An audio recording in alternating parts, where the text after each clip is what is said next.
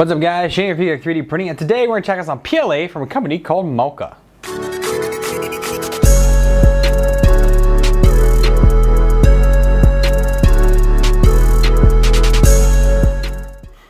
Welcome back guys. So this is Melca, M-E-L-C-A. I contacted them on Amazon and talked to a lovely lady named Melody. And she said that she would be willing to send me out some of their PLA to test out. This was a cheaper PLA that I found. I believe it was sub $20. We're just looking at it, which, you know, I love testing out a lot of the cheaper filaments out there because most people use those. I mean, a lot of people use the Protopastas and the Ninja Flex and the real expensive stuff, you know, for those real high quality prints. But if you're looking for something that's middle of the road, that you can get the best quality you can by getting the best bang for your buck, you're looking for the cheapest filament you can find. This might be one of them, but we'll have to test it out. So this is how it came to me. There was no box that it came in. It came like this directly from Amazon. So this is how they supply it to Amazon. That's how Amazon ships it out in just a regular Amazon box. The seal on it is not fantastic. I wish it was a little bit of a tighter seal, a little less air in there. But you know, as long as it keeps the air consistent, it should be okay. All right, and then inside here, we have a silica packet. Then here, a little message. I truly appreciate your business. Thank you for being a customer. Here's a gift thought you might like, Melody. And it is some filament, maybe cleaning filament, but it has gotten a little bit brittle because it's been sitting on my shelf for a little while. And whatever it was, it has broken in a few places. But other than that, it's a pretty decent strand here. I'm guessing this is cleaning filament, or maybe it's clear PLA. I have no idea. Doesn't say whatsoever. Still bends well enough, so it's probably a PLA. Put that aside. And then, okay, here is the spool. So, has some cutouts here in the back, which are really nice. You can actually see how much filament you have. A lot of companies don't do that. I wish more did. I have a nice, colorful purple and white sticker on here. It's Melca 3D printing filament. It's white. Tells you the hex code for it. Here's the diameter. The tolerance is 0.03 plus or minus 0.03 millimeters. So 0.02 is more of the high-end filament. 0.03, or I say 0.04, 0.05 is more of the low-end filament. So this kind of falls right in the middle there. It's a kilogram, and the extrude temperature is 180 to 220 degrees centigrade. Now looking here, it's a decent wind. Really hard to tell with the white. There's a little bit of dust or something on it. You know, I don't know what it's from. There's a little bit on the clear stuff here too. I don't know what that came from. Maybe it's, I really don't know what that's from. But it's just a few specks here and there. But again, otherwise the wind is nice, the wind is tight. The spool is a completely injection molded spool. And it doesn't really have any flex, thick walls, there's no movement in it. Battery dad, where was I? Yeah, so nicely wound. Again, you can see in it. I like that. It's just a standard white PLA filament. Let's throw it on a couple of the printers and see how it turns out. All right, well, all the prints are done. I printed all of this on the Anycubic i3 Mega. I have sitting over there on my shelf. And they came out really, really well for everything except for this moon globe. I've never tried printing this before. It's kind of lithophamy basically, but the printer just had a really hard time trying to print this out. I don't know what it was, whether it was the retractions in it or it's the model itself, but it struggled quite a bit with this, so kind of gonna leave that for what it is. Everything else came out beautifully with no problems whatsoever. I am most excited about this sign vase. So I saw Joel had printed this a long time ago, and it's kind of been on my list for a while, but I wanted the actual vase one of it and not the vase mode outline of it. So this one actually has a significant wall to it with an inner, you know, cavity to use as a vase instead of just being like the one perimeter vase modes that you normally see, like this one. It actually came out so beautifully. I couldn't wait to show you some close-ups of this, just how detailed it is. The printer did an amazing job knocking this out. The Anycubic i3 Mega is one of the most detailed printers I have. The prints that come off look just glorious. And I have some switch accessories here and some standard prints, so let's get a little closer and see how they turned out. All right, so up first here is my maker coin, and it looks glorious. The white in this is such a pure white against other white surfaces. It just looks great. The print quality was awesome. Everything was dialed in pretty much perfectly on this. Here looking at the bottom, I know white's a little hard to see, but over the support, it did really well.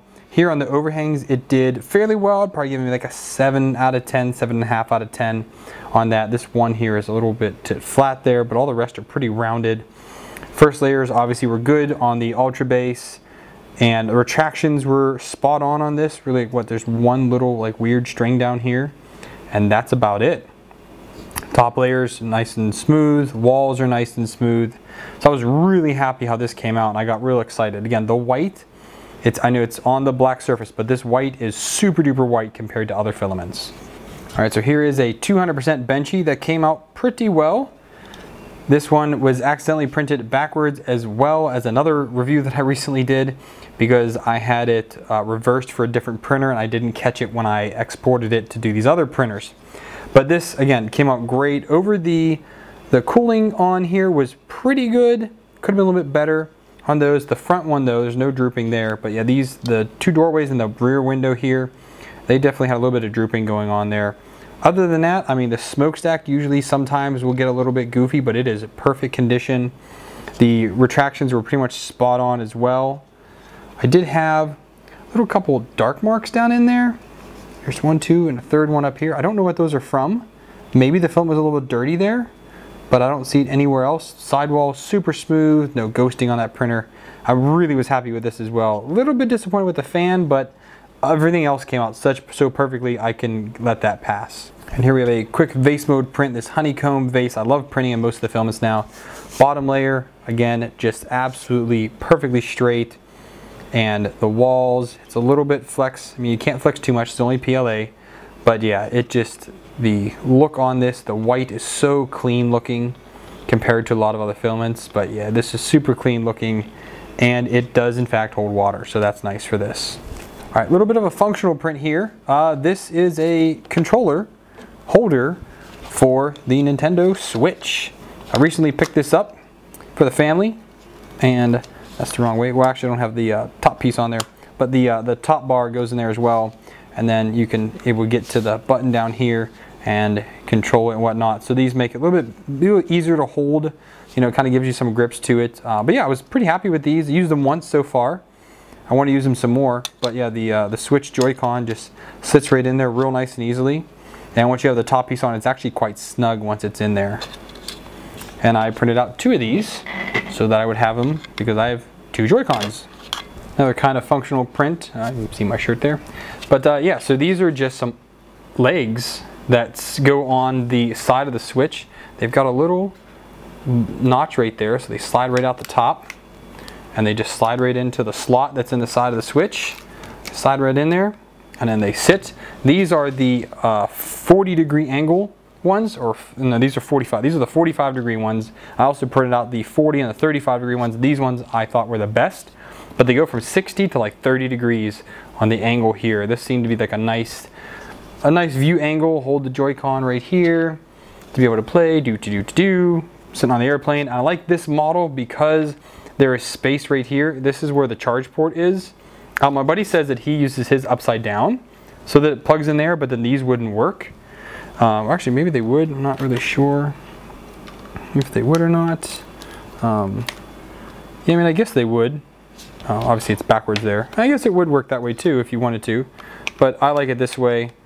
And if this leaves room for you to plug in the cable, because for some reason they decided to put that on the bottom, so you can plug a lightning cable right in the bottom there, and it has enough clearance to be able to actually work, because if you use the kickstand on it, there is no space for you to have it plugged in. So these are really cool, super duper simple print. These took, I think, less than an hour to print both these.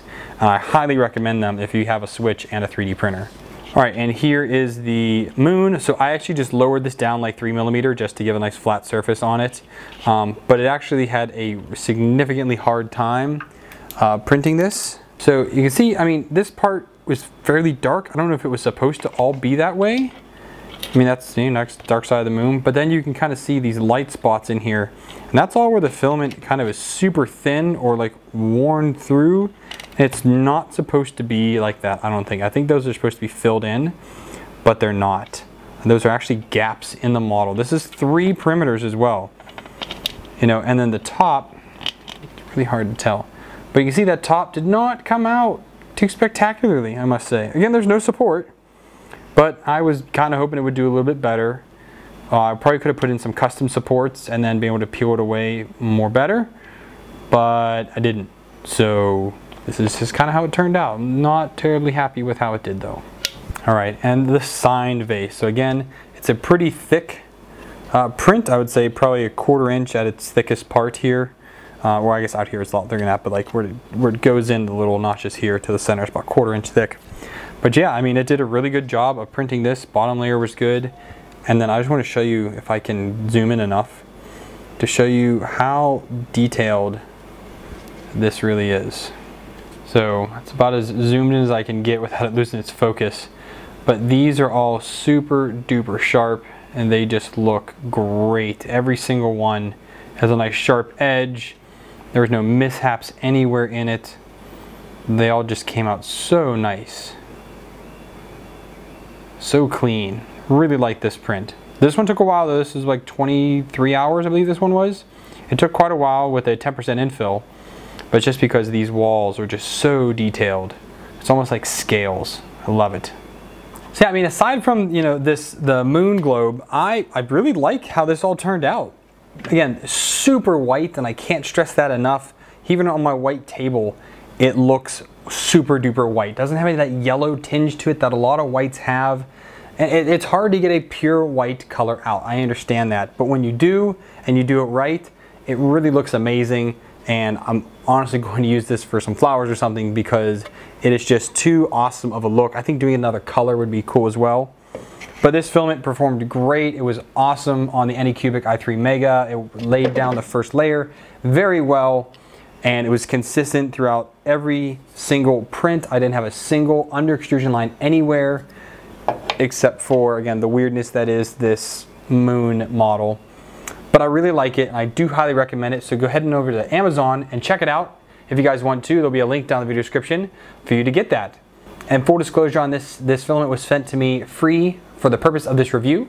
No money was exchanged either way. All I had to do was produce a video review of the filament.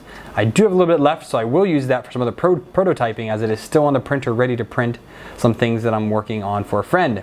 So thank you for sending this out to me. So I thank Melca for sending out the film, and I thank you guys for watching. And if you guys enjoyed the video, please give it a thumbs up. Let me know what you think down in the comments below. If you didn't like the video, do the thumbs down, and I really want to hear from you guys to know what I can improve on these videos in the future. If you guys want to support me, the best thing to do is become a subscriber. And then hit that bell icon. That way you get an email notification anytime I upload new content or go live, and you're one of the first ones to know about it. So if you guys want to support me, the best thing to do is stay in touch and hit that subscribe button. If you hit the bell icon, you get an email notification anytime I upload new content or do a live stream. If you guys want to support me financially, lots of ways to do that. Down below me is a Patreon link. Become one of the monthly crew, donate me $1 or more. I appreciate that.